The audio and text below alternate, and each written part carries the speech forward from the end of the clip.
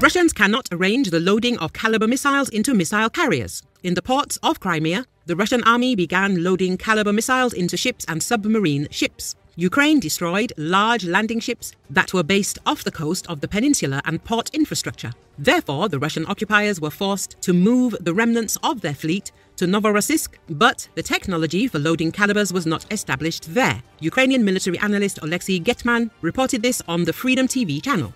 He noted that the missile loading system is a serious technological process. When we destroyed large landing ships, everyone paid attention to it and it was discussed. And they talked about the fact that the port infrastructure was destroyed, but it was much more interesting and pleasant to talk about the destruction of ships. The infrastructure made it possible for the Russians to quickly load missiles into missile carriers. In Novorossiysk, they are trying to create some kind of systems, but even if they are ready, they do not work as efficiently as in the Crimean ports, said Getman.